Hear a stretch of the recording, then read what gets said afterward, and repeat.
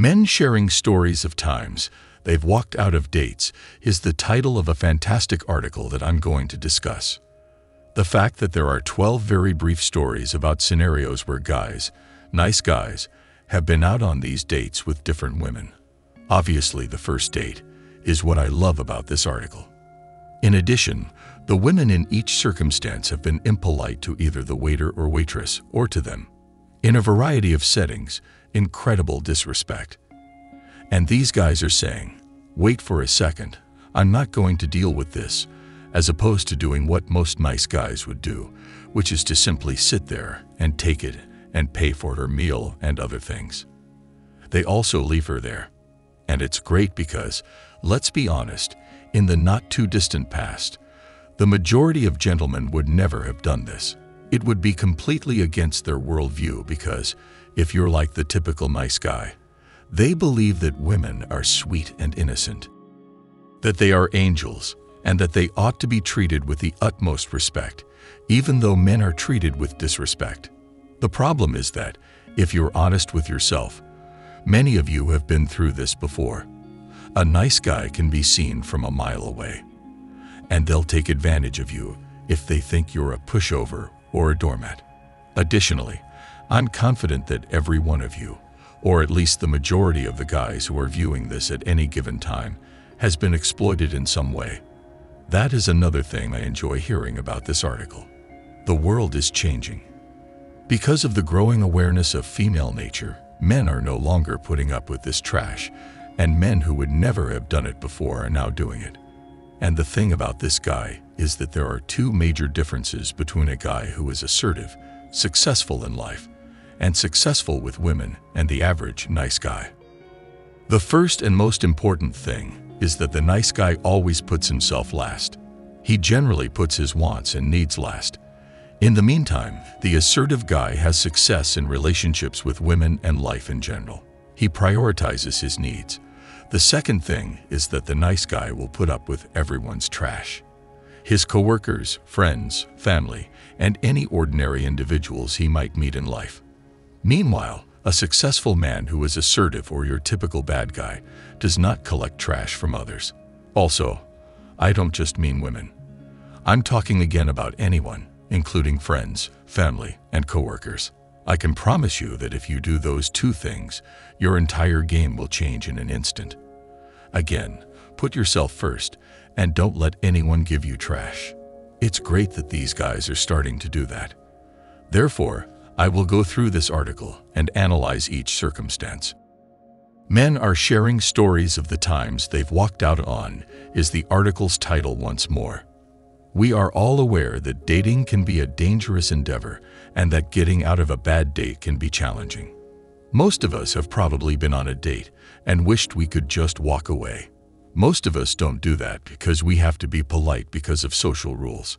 However, it turns out that some individuals do not hesitate to act out of date when things are not going as planned. To be honest, some of these men's reasons for quitting dates are understandable. This gentleman is writing because, to be honest, it is more than fair for a man to leave every situation here, guys, that they will see. In addition, as you pointed out, social etiquette demonstrates that it is impolite to leave a date. Instead, one should be polite and remain stationary. Also, this is why I always advise you guys to meet for one drink whenever you go on a first date. That is all. And in this way, you can steer clear of a lot of this and not be exploited in any way. Also, make your tea if you don't drink alcohol. Whatever, just one sip. You'll be out of there after the drink is finished, so you can quickly size up. Therefore, the first story will demonstrate how these various men left. Number 1. The statement made by this individual reads, "I took a gal to Starbucks. Bought us both a drink so we could sit and talk about it for about 5 minutes. She then took a phone call from a coworker, put it on speakerphone, and began to savagely trash talk everyone. The barista at the counter asked her to take the call from the speaker because people were studying, and she then disagreed with the barista. On my way out of the store, I immediately stood up and offered my apologies to the barista. I did not message her and never received a response. Check out how this guy met her. He noticed right away that she was completely impolite and was talking loudly about the situation. She not only ignored him when she was supposed to meet him, but she also put the phone on speaker so that everyone could hear her talk. Additionally, she was rude to the employee who politely requested that she turn it off. Now, picture this guy going to dinner with her and having to eat with her for 45 to 60 minutes to an hour. Imagine, guys, just one drink. That guy did a great job of leaving. The second scenario. Guy claims that she just talked about work incessantly. I try to change the subject by asking her about her interests. Nope, she just rants about how her job prevented her from pursuing any guy. She gave the impression that she was doing me a favor by coming out on this and kept talking about how tired she was from work.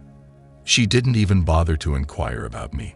She would occasionally check her phone and give me a nod, indicating that, yes, I made an excuse and left. Yes, that's right. He claimed that she appeared to be doing him a favor. You must consider yourself a prize.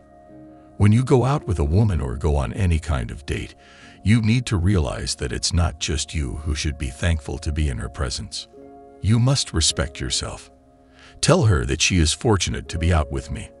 However, that is not typical of men. Those men are either the bad boys or the assertive men who view them as a prize. At the point when you have a significant impact on that outlook, you consider yourself to be an award. It will make a huge difference in how others treat you if you hold yourself in high regard. Put yourself first and refuse to accept trash from anyone. People in general, not just women. Keep that in mind as well. Okay, situation number 3. She was furious at the wait staff for cutting meat. I tried to help, and she was furious at me. I left her with a bill after making an apology to the wait staff and leaving. By how they treat others in a service capacity, you can get an idea of their personality and character. When I was in high school and college, like most people, I worked in restaurants. However, you occasionally encounter significant challenges that make you appear like filth. Also, let me tell you something. Being a waiter is hard work. If any of you have never worked in a restaurant, it is, because you have to manage your section and all of the tables. I'll be the first to admit that it's not easy to manage multiple tasks at once. I wasn't very good at multitasking back then, but that helped me get better at it. Additionally, when I dealt with some people, I longed to punch them. Since I've been lucky, I haven't been out with anyone so rude. But if I were, I would think that those people are very insecure and need to talk down to and treat people in service positions like trashed to feel better about themselves. Of course, they have to put up with it and be nice about it or lose their jobs. However, the same individuals who treat others in that position with disrespect would not do so in real life because they would be fired. Number 4. She casually used the N-word to describe our waitress. I stood up, said nothing, and then left. Bravo to him. That will not be tolerated. Most likely my favorite is number 5. I met her on a dating app and we became close because of our shared love. I decided to take her to a nice restaurant because I had just received my tax rebate and could afford a £200 meal after she mentioned that she had not eaten at any good restaurants in the area. First mistake. She coerces him into taking her to an extremely pricey location with dinner for £200. That is pricey. Guys, one drink, first date, as previously stated. Whatever it is, coffee, tea, wine, or beer, one drink, because if you don't, you'll go out and spend all of your money and time with someone who will use you, or like a person you saw in other situations. It doesn't make sense, and it shows that she doesn't care about you if you have to take her out on a costly date to get her. If she's really into you, that is, she is truly engaged in the conversation, does not check her phone every 30 seconds, not looking at the bartender, waiter, or any other individual, using body language to communicate by playing with her hair, eyes, and everything else, and your stupid jokes are making her laugh, then, and only then, can you go for a second drink. Only after it is certain that she likes you and, more importantly, that you have advanced after that, you can start using the money for fun activities like attending a concert or sporting event, or once more, a nicer dinner. However, do it because you like it. Don't do it so you can get her. I just need to make that crystal clear, because a lot of guys don't think about it when they have a girl. Anyway, she tries to get him to take her to a pricey dinner. See what happens here. It says that he took her out for a dinner of £200. Up until the point when she ordered her food, an appetizer wine dinner, she talked to me and was engaged. Dessert and a second meal for lunch the following day. She took out her phone after placing her order, and she spent the next 20 minutes just looking at Instagram. I excused myself to the bathroom while I attempted to speak with her, and after speaking with the waitress, I convinced her to cancel my meal and dessert. At that point, I had only eaten my appetizer. I left after making the full payment, which included the 20% gratuity. When the waitress explained what was going on, my phone exploded about 5 minutes later. Consider that. Consider her reaction as he departs. Oh, by the way, your date left you, and you are responsible for the enormous bill you just made. The waitress comes over and tells her. I can picture it. Guys, once more, one drink. And as I stated earlier, everything was going very well because, as he stated here, she was engaged in the conversation and appeared pleasant. Then she ordered another drink. If she's doing all the things that indicate she's into you, and you want one drink, you can order another one. However, if her behavior completely changes, you can't. After that, leave the area. But if she keeps touching you, asking you questions, and laughing at your stupid jokes to show that she cares about you, she isn't looking at her phone. She's totally into you then, and only then. The second drink, if you're hungry, get a small appetizer. But generally, limit yourself to one drink. You can save a lot of money and have good insurance with it. Okay, situation number 6. She came along with 3 of her friends, and it was expected of me to buy them all dinner. I sneaked out and left them a bill. Guys, this kind of trash will be pulled by a lot of women. It's a pity because they thought the guy was weak. They saw him as a doormat with whom they could get even. I can assure you that the same women would have seen him as a prize or a catch if they had known from their conversations and interactions that he was successful. The majority of women would not attempt this. Your strength will always be put to the test by women, but it wouldn't be so obvious to bring multiple friends. 7th scenario. I was going out with a girl for the second time. I was invited to the theater by her. She greeted me with a charming smile as she read a text message on her phone while we waited for the movie to begin, informing me that my parents would be joining us. I'd like to talk about you. You might be invited to Christmas with them. On our second date in August, I informed her that I was going despite my lack of interest in meeting her parents. Good, now I think this is an instance in which the girl had a great love for him and was just crazy. The kind where you think, oh, I want to lock this guy in right away. Introduce him to everyone and everything. No, that is too fast. Be smart. 8. She took advantage of my severe stutter every time I started to look up to interrupt. I politely informed her that it was one of my biggest pet peeves, but she just evaded me and continued doing it for the record. I quit my job because of that. They don't need to be in my life if I can't be respected enough to finish a sentence. They shouldn't be in my life at all. I've been around people who have interrupted me, and I don't like it when they do so, so I just talk over them. Additionally, women have done this to me. Some women are very talkative, and when you try to talk to them, they stop you. Because of the rudeness, I will be polite the first time. I'll talk over them the second time, and eventually I'll be out. That will not be tolerated, and not just in a relationship. Anytime you have to talk over someone who isn't polite enough to let you talk, that reveals a great deal about their character. Scenario number 9. I went on a date with a girl who brought her sister along.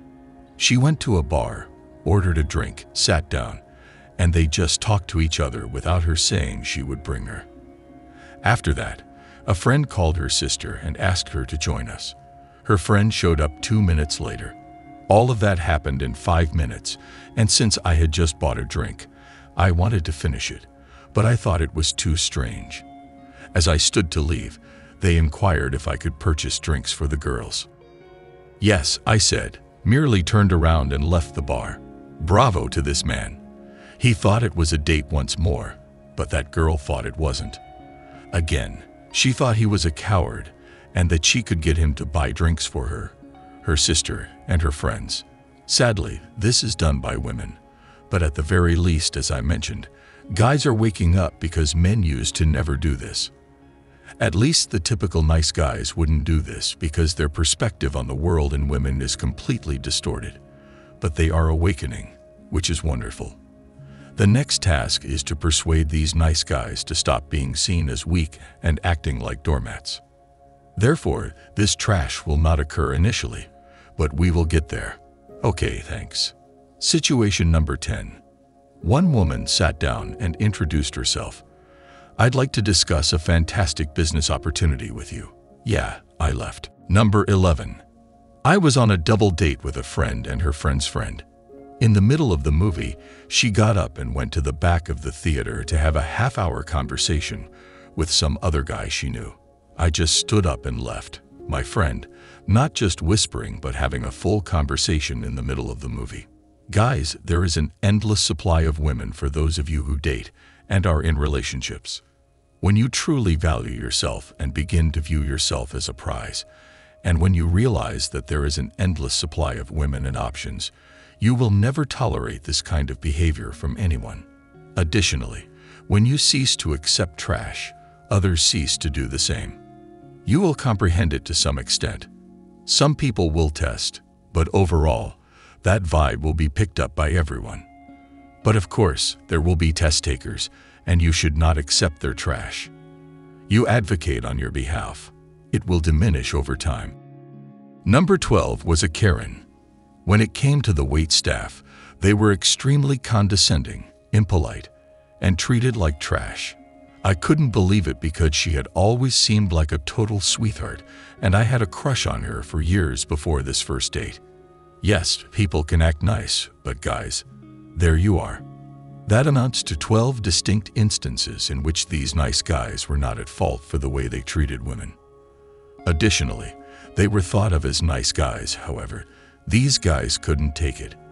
They entered the zone. Also, I adore the one in which both the man and the woman placed orders for all of the food. He said, "Hello, I'm paying for my thing," to the waitress. He then made her pay the remaining amount and left. That is awesome to me.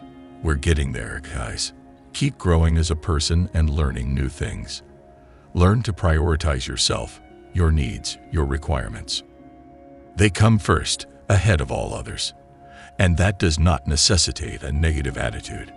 Simply value yourself and prioritize yourself, because no one else will prioritize you. You have to do it on your own. Believe me when I say that as you get older, you'll realize that while you tolerated a lot of trash when you were younger, you now have zero tolerance for it.